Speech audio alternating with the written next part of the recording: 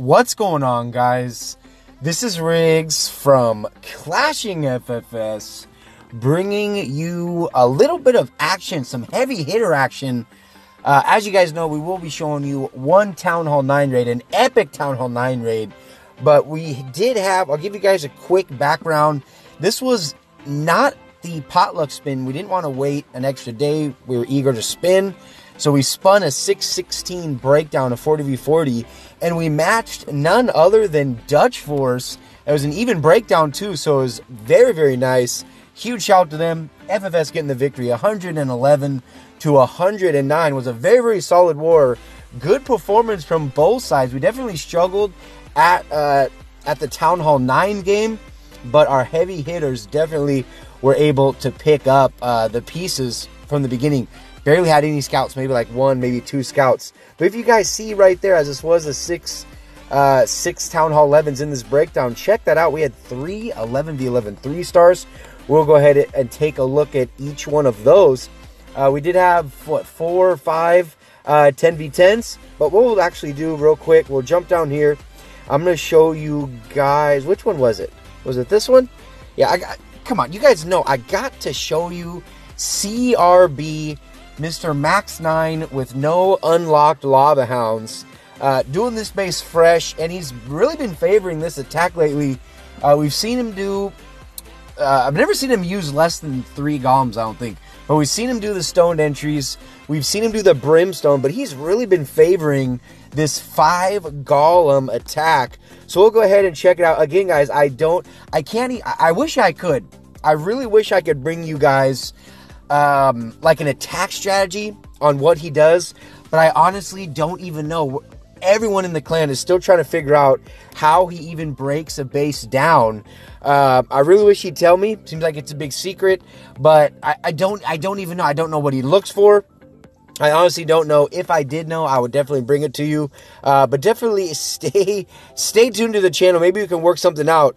But he's bringing 3 jumps. He brings 3 jumps and 1 rage on this attack. He's usually always bringing bowlers in the CC, of course. 5 golems. He uses a Skelly spell. He'll bring a baby dragon or 2. Sometimes he will, in fact, touch his balloons. But for the most part, he's bringing hogs. He goes all ground and just brings the 3 jumps, makes it from one side of the base to the other. Usually does kind of like a naked queen walk. And I mean, look at these golems, you guys, untouched. I mean, these are pretty much at freaking full health. You know, I mean, doesn't even bring a heal spell for the kill squad. It's just utter madness. If you missed it, that was in fact a sub 2-minute raid. I think it was 1 minute and 48 seconds in total. CRB though getting a fresh 9v9 6-pack using this 5 golem attack. I don't even know what exactly we call it, but what we're gonna do, we're gonna go ahead and jump into the Town Hall 10 action, and at the very end I'll show you guys the 11v11 3-stars. Good performance from our Town Hall 11s. We had Papa got an 11v11 6-pack, so go ahead and check that out.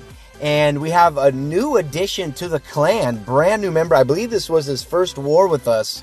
Also picking up an 11v11 3-star. So future definitely looking bright over here, especially for our Town Hall 11s. They have been wrecking these anti-2 Town Hall 11 layouts. But anyway, we'll go ahead and check out this attack. And also new member, I want to welcome him to Fortune Steel Camps, taking on Cohen War Pro. A big shout out to Cohen War Pro too. I've known this dude a very, very long time. He's actually a member with a lot of us in Fortune Steel when we were actually in Midwinters. If any of you even remember, even know what that clan is. But huge shout out to him. But we got Camps doing an epic Queen Charge Hog attack. We'll go ahead and check this out. And as you guys see down there in the troop bar, he is bringing 1 miner to this attack, which is always good for cleanup, especially when there's a lot of storages inside the base, making sure you get that clan castle taken out, that kind of thing. But got a really nice double layer wall break, which is going to open up the entire core. He can reach the air defense, he can reach the bomb tower, of course he can reach the queen.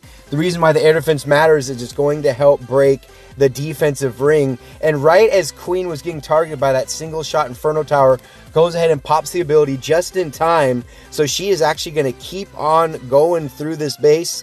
She's being on a wall to get into that core to take that can out. But here comes the hogs. He's bringing two. He brought 2 rages for the queen and 3 heal for the hogs. That's kind of the traditional spell comp that we're seeing on these queen charge hog attacks. And I do have one more of these to show you guys. But yeah, just like you would, I mean, you're using your queen similar to like you would on a kill squad, where you have key objectives you want to take out, especially the enemy queen. And you want to go ahead and break that defensive ring so those hogs stay nice and tight going through the base. And clearly this one is going to be wrecked. Had a nice split there. Had a bunch of hogs come on the backside of that wizard tower, as the wizard tower was only hitting about 2 hogs, while about 5 came in from behind. And look at that, wrapping it up with that 3-star. Again, big shout out to Camps, one of the newest additions to the clan. Very, very exciting to have him aboard, and picking up a 10v10 3-star this war against a very formidable Dutch force. Again, big shout out to them. We're gonna go ahead and check out, we're gonna go ahead and check out this attack from Cotton Eye Joe. Gonna be doing a Queen Walk Bitch attack. And this one, this one was a cleanup. So we'll go and see. We were trying to hit it from this side for a while. But what we're going to do is we're going to be walking Queen over here at 3 o'clock on the far right-hand side. She's going to go ahead and go up. As you guys see, all 4 of these air defenses are all on the left side of the base. So, of course, he's going to go ahead and walk his Queen opposite of the air defenses. Just has a traditional witch bowler flank, and he does have a couple healers to keep that flank up. Wait till you guys see the work that flank puts in over there on the bottom left-hand side.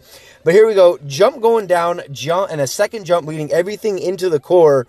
Has a rage and a heal and another rage right there in the core, pushing that kill squad into the core of this base where they have access to the wizard towers, the expos, and you'll see. Look at Queen still going strong, and he still has Queen ability as well. Even has a goblin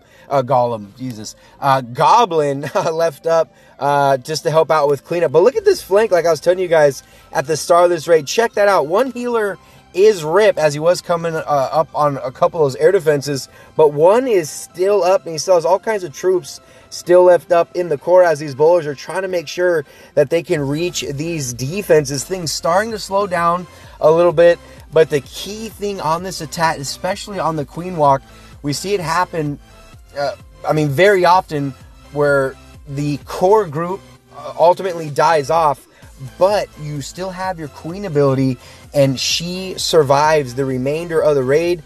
She went up and went ahead and took out that builder hut up there at the top. But this Queen, she is trying to beat through this wall. Once she breaks that wall, she can get the expo.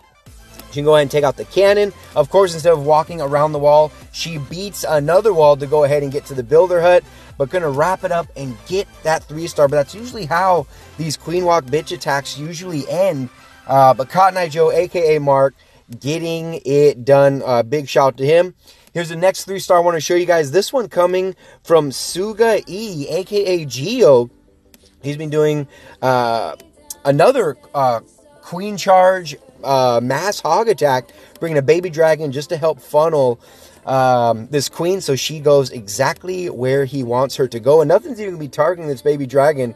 Already took out a few defenses. So once the Queen was taking quite a bit of heat from that cannon, goes ahead and drops down those healers. The healer back up, and he is bringing 9 wall breakers. Here comes the next baby dragon and just a couple archers just to help set this funnel so this Queen enters and gets to that core, just like how we saw in the last Queen Charge attack, where you try to make sure you get the Queen, and more often than not, what you'll find in the core is a bomb tower, which is what he's gonna be able to take out. CC lure comes out once those wall breakers pop.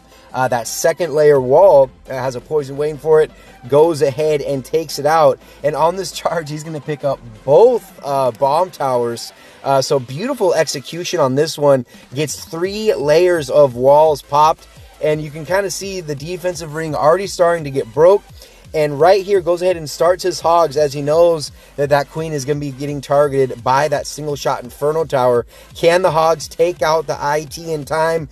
Just in time, as he already did use the ability. Hogs get that Inferno Tower down. Queen is still going to stay up. Doesn't have ability for her anymore, but she is going to be surviving the remainder of this raid. Still has one more heal spell left to deploy with these hogs, as he did go ahead and burn one up there at the top to help the hogs make it past the king, and on that Tesla right there where there was a giant bomb. But second, has a nice split right there. Third and final heal spell is down, but again has a really nice split. So these hogs down here are helping tank these defenses, so the big group of hogs can help get through this wizard tower. And just like that, this is also going to be ending with just the queen, but she can reach all the remaining defenses from over the wall. King somehow, I don't even know, King somehow managed to survive the remainder of this raid. Last building down was that DE storage. Huge shout out to Geo getting that 3-star. And as you guys know, we have a friendly, okay, that'll work. Let's go ahead and back out of this. And we're back. We're doing a friendly war with Dark Avengers. Okay, let's get back on track here. I want to show you guys this 10v10 3-star from none other than Tad. Wait until you guys see this attack. Doing the Skelly Donut. Check this out. Now, there is a little bit of splash, but if you look at it, the bomb towers are actually just out of range of where those skeletons spawn. So he's going to take out the enemy queen. He's going to take out 2 air defenses and the enemy clan castle. So check this out. Went ahead. He's sending in his heroes with just a wizard. Went ahead and popped the wall to help take out some of these air targeting defenses. He's going to go ahead and pick up 2 archer towers. He's going to go ahead and get that wizard tower. And starting his Lalo nice and early down here at the bottom, where he has 3 big clumps of loons. Went ahead and took down that haste right there. And he has that Max Hound sitting on top of that air defense. And remember, with the Skellys, he already took out 2 ADs. Only has 2 left up. Bringing in some more loons down here at the top. Just to make sure that big group of loons stay right there in the core as these loons on the top take care of those defenses up there. Still has one more heal spell, or still has a heal spell and 1 more haste left to deploy. I believe he brought 4 skeleton spells, a rage, a heal, and 3 haste to help him push through this base. And as you guys see right there, he still has a hound that is still doing a little bit of tanking with those point defenses, or that DPS coming from those 2 archer towers. Had to fight the sweeper, but other than the Tesla and the Inferno Tower, not a whole lot that you're going to be doing to that many loons. But incredible attack from Tadpole, doing the Skelly Donut, definitely exposing the bases that have those, well, there's no splash around the queen, who 9 times out of 10 is going to be next to the clan castle. But absolutely loved it. Now we'll go ahead and check out this attack from Papa, and I'm going to show you guys the attack from AIM. We'll be doing his next. So we'll go ahead and check out this one. Was this the attack? One of these attacks, he didn't even know. It might have been a different one.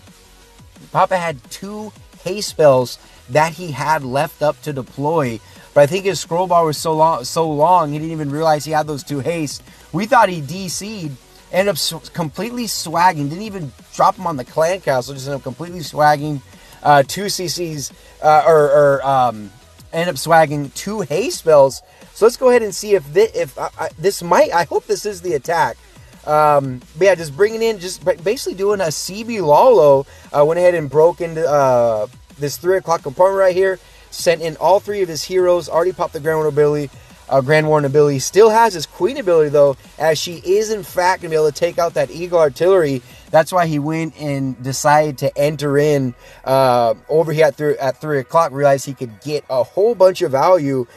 Take out enemy Queen, take out the Eagle Artillery, the enemy CC troops, and also pick up an air defense. And Queen's still going, but she's going to meet her demise against that enemy king. But Lalo's starting up at the top of the base, dropping down 2 hounds to anchor on that air defense up there at 12 o'clock.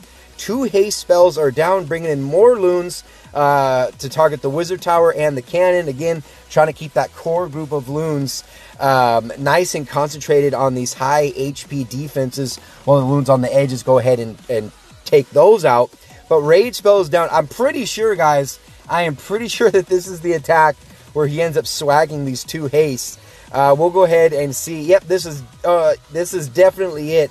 Drops one of the hastes right over the Town Hall to help push those loons into that Inferno Tower. And at this point, while about 15 of us are watching this attack, we're like, okay, is he going to drop his haste? Is he going to drop his haste? Okay, is he trying to just swag here? Is he trying to be the hero? Oh my god, I think he DC'd. He's going to fail. But look at, there's more loons in this clump than meets the eye. But check this out, coming from behind the sweeper. And look, he still has those 2 haste spells just chilling down in the spell comp.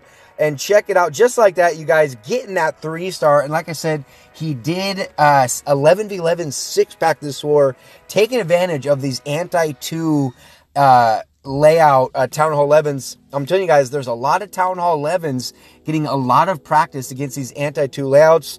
And what's happening is there is a bunch of clans that are obviously still running anti-2 because, despite what you say, 10v11 is still very, very difficult on a solid anti-2 layout. But what that does is that exposes, we'll go ahead and check out this hit from AIM.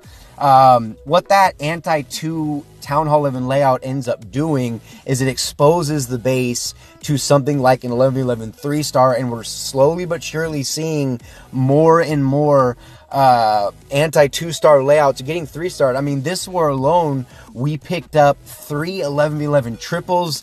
That is absolutely huge. So, I mean, it really does beg the question, what are Town Hall 11 supposed to run? Are Town Hall 11 supposed to run anti-2 layouts to make it difficult for 10v11, but make it easier for an 11v11 triple? Or are you supposed to run an anti-3-star Town Hall 11 layout where it makes it more difficult for an 11v11 3-star, but very, very easy for a Town Hall 10 to 2-star that 11. I don't know. I'm curious to know what you guys think down in the comment section below. It was something that, you know, I did want to talk about and bring up, but people are still asking in these CWL wars, what are the 11 supposed to build? I mean, I don't know, it's very difficult. I almost want to say that if you're getting a whole bunch, if your clan's getting double-digit 10v10 3-stars, I would definitely have your Town Hall 11s running anti-3. If you're not getting a whole bunch of 10v10 3-stars, probably stick with anti-2 layouts. But I mean, it is kind of, it's almost like a rhetorical question at this point. But just a beautiful queen walk, bitch attack, bringing the quad quake on this one. But AIM getting it done. And still has that queen ability at the very end of this attack. So you already know, with that queen ability alone, even if there's 8 defenses still left up, with that queen ability alone, you pretty much know you're going to get through that base, especially if you still have those healers behind her. But GG to AIM on this one. But yeah, let me know if you guys made it this far in the video, what you guys think Town Hall 11s are supposed to be running nowadays. So I'm telling you, these anti-2 layouts are just getting completely wrecked. But hopefully you guys enjoyed the video. This was the final to our pre-potluck spin, if you will. We spun a day before, still hadn't even breakdown. GG to Dutch Force, FFS getting the victory 111 to 109. If you guys enjoyed the video, make sure you hit that like button. Comments, questions, or concerns down in the comment section below. Subscribe to the channel if you have not already. As always, this is Riggs from Clashing FFS, and I'll see you in the very next video.